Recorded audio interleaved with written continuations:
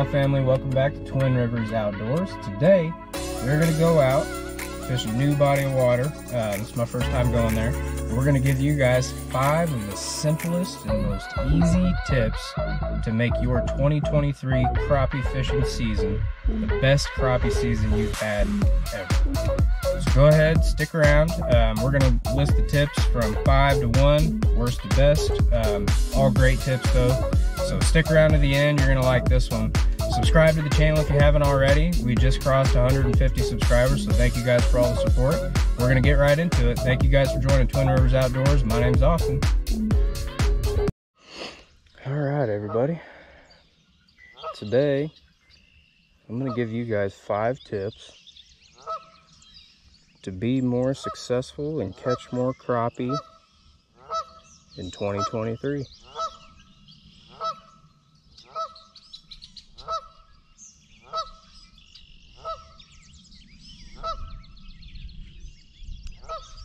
And there are all kinds of fish all over this. But the first tip number 5, is do a little homework on the water you're gonna fish. Know what kind of species or fish are in there. And once you know what kind of species of fish you're working with, you can kind of figure out what's eating what the forage is, what the food source is. And once you figure that out, you can generally figure out what a good bait or presentation style of bait is gonna be. So like me, this is the first time I've ever fished this place. I was talking to the owner a little bit, and I know there's crappie, I know there's bluegill, big bluegill, and there's big bass. They want me to get some crappie out of here, so I'm assuming that this place has got a lot of crappie in it.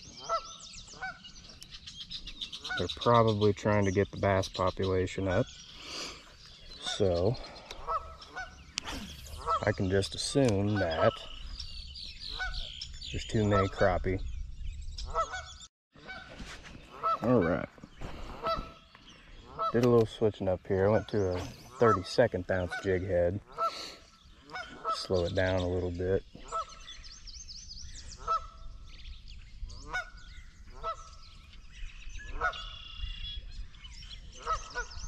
This is a good one, whatever it is. Big bluegill. Big bluegill. Look at that fat daddy. My Lord. Wow. Now that is a fat boy there. My goodness. Still not what we're after, but nice healthy bluegill in here.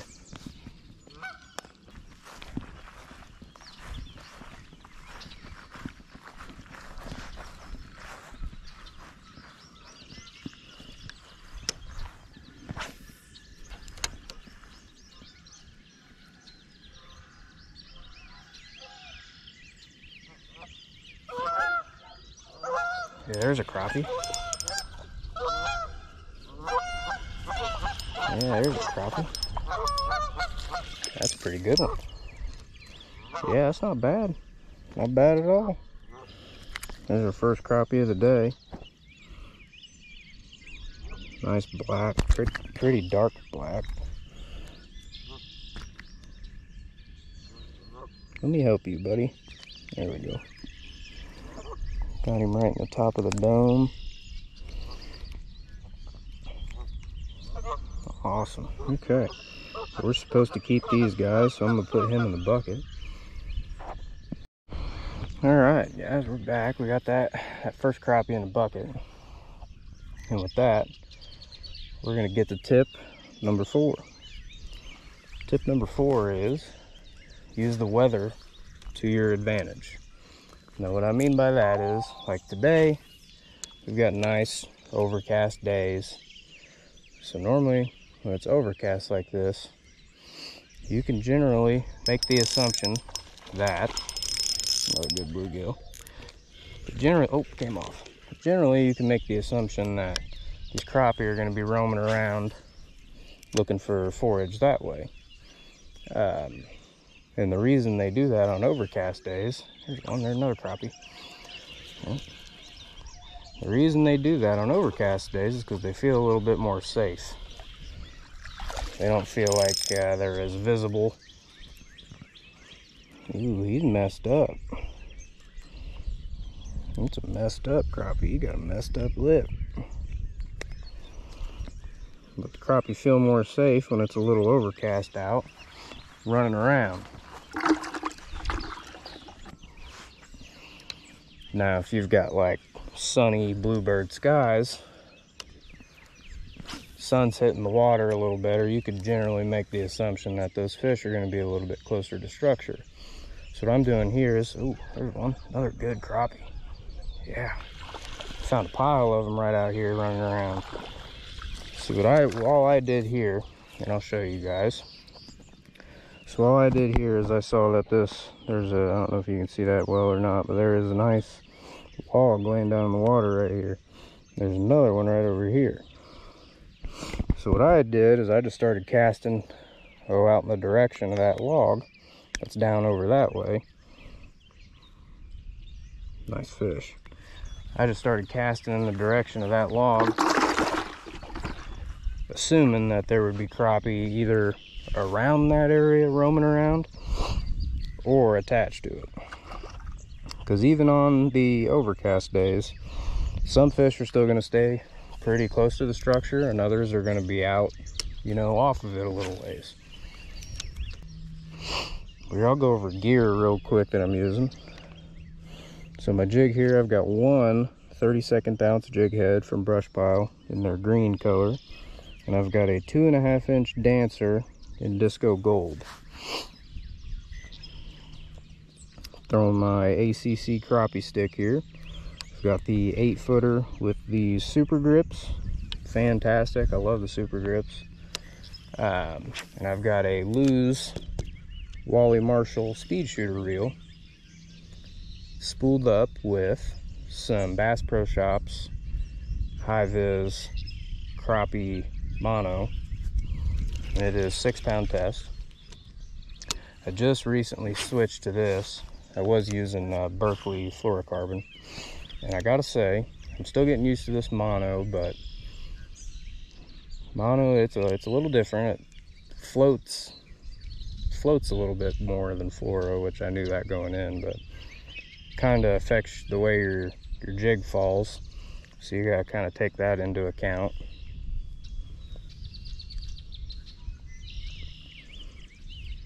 But you can see bites even when you don't feel them, which I really, really like.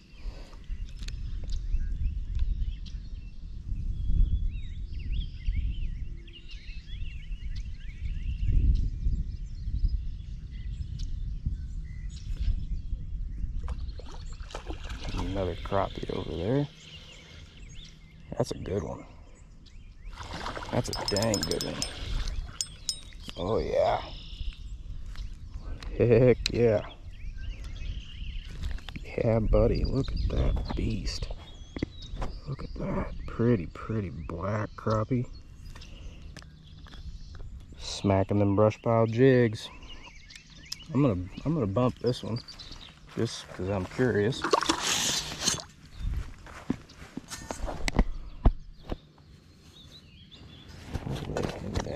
Stop, dude, come on.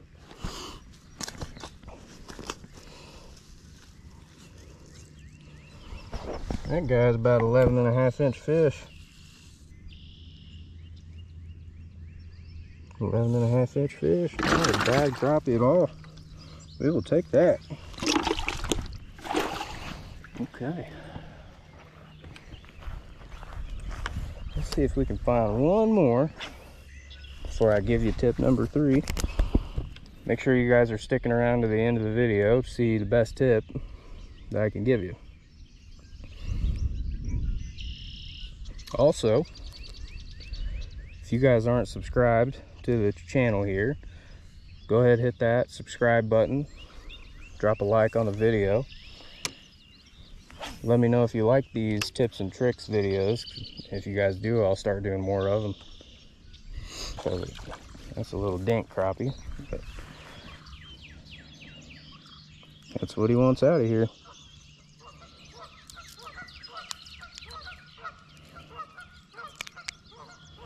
There you are.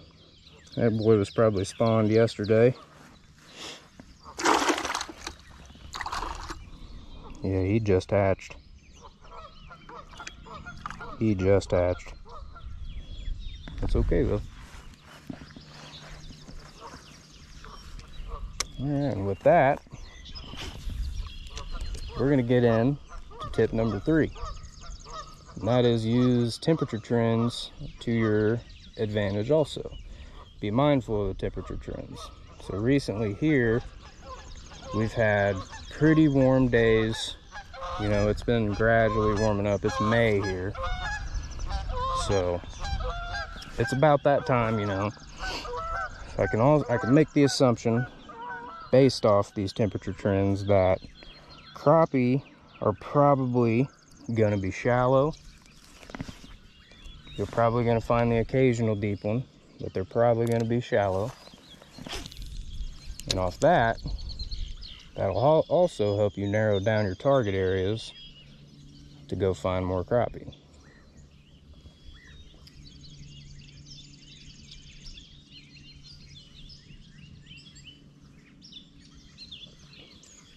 So we're doing research before we come fish. We are using the weather and we're using temperature trends all to our advantage. Alright, so I'm going to go a little bit more in depth on tip number 3, which I've already given that to you guys, and that is be mindful of temperature trends. So what I mean when I say that is kind of like I said before. So you know, you just got to keep in mind, like, okay, so like here in West Central Illinois, it's been predominantly, you know, pretty chilly. I mean chilly, I guess.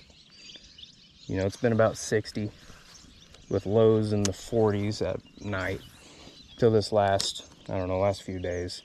It started to warm up quite a bit the last few days. So what I did, there's one. So all I did is I just took that into account, and I can assume, there's another crappie, I can assume that, okay, it was pretty chilly and now it's warming up pretty quick, so that's probably done a number on these water temps. And crappie, when that water hits, I don't know, 60, 62, they're gonna move up. Now, if it was the middle of summer and it's been 90 degrees for a month, you could make the assumption that those crappie are probably pretty daggone deep. They're gonna go out real deep, you know, and get away from it all.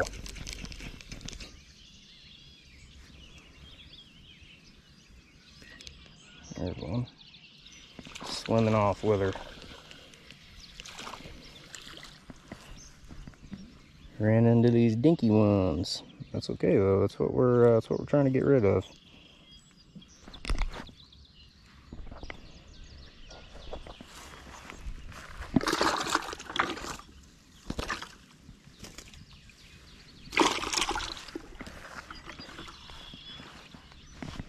Made a color swap. Still using these brush pile jigs. Dancer style. I just switched it up to a monkey milk color. Moving down the way a little bit.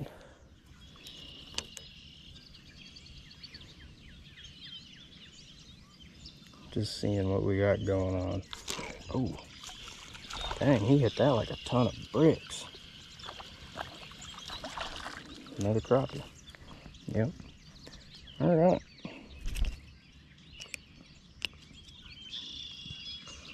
Nice little crappie. I'm gonna go put him in the bucket.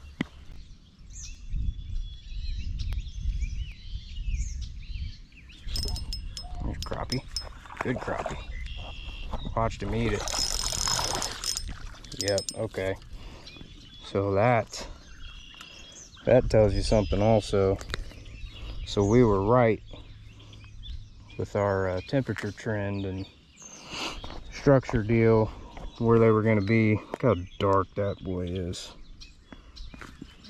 Can you see that tuxedo? That is how you know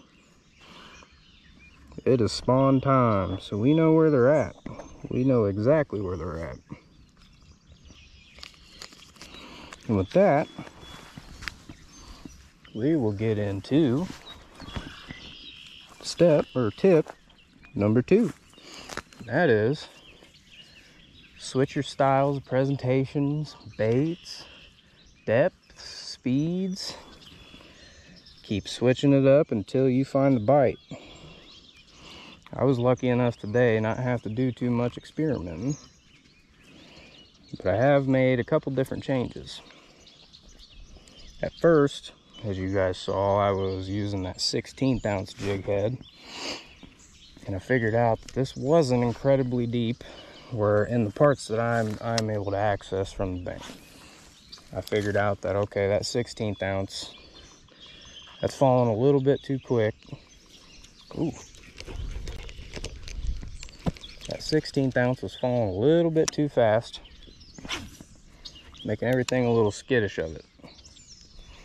So I figured that out, made the quick switch to one 32nd ounce jig, and we've been knocking them dead ever since. Another pretty crappie. Yep. We found some spawners. I've made a couple color change. Well, yeah, a couple color changes. That's a good fish there. Look how dark he is. Look how dark he is. What a beast. Okay. And I'm noticing that we are catching a little bit higher quality of fish on this monkey milk, and that could just be the locations I'm fishing, or it could be the big boys prefer this. You could take that however you want, but that's the kind of stuff you got to pay attention to. All right, family, we are back. I made a change. Still throwing these brush pile jigs, the dancer style. I've got an orange and chartreuse now. There's one. I still don't think that was one on bed.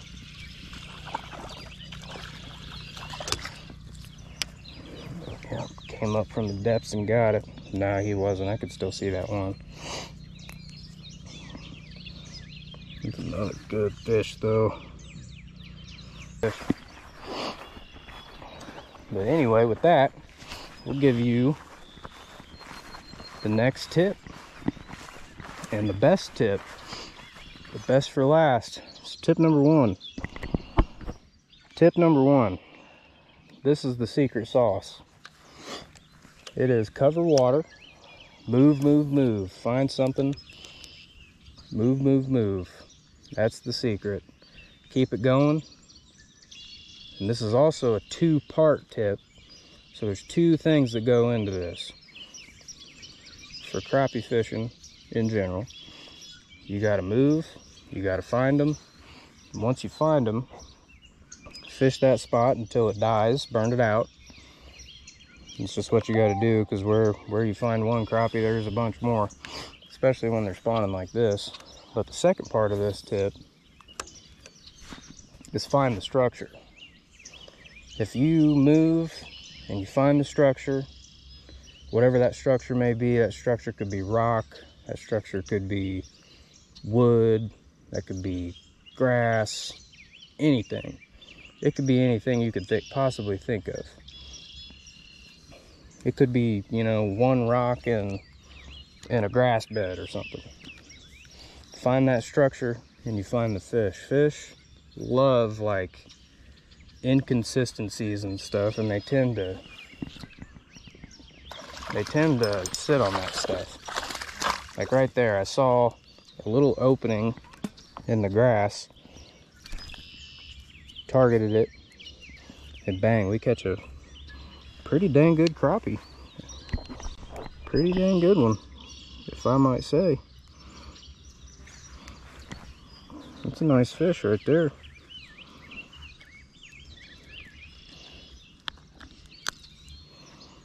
Absolutely, that's a unit. Got a little bonus tip for you guys to let me prove how awesome this bonus tip is. Look at that fish. That's a good fish. Probably 10-11 inch crappie. Good fish.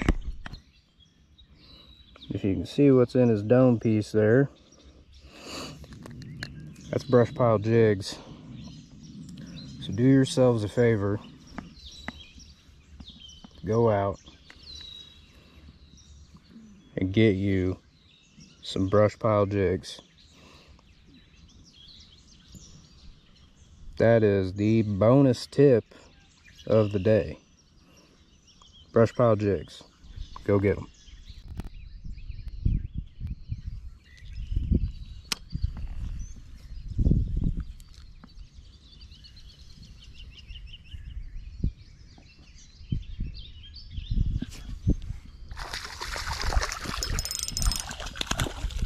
Look at that pig. Look at that pig. Whew. Now, if you guys were not a believer before, you should be now. Pig. Look at that. Pig.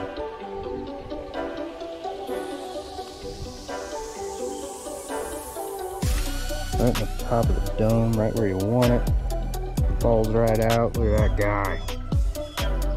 Big spawning male. Look at those colors, man. That is a pretty fish. Goodness. That's a toad, man. Alright, y'all. That's going to do it for today's episode on Twin Rivers Outdoors. Hope you guys enjoyed what you saw.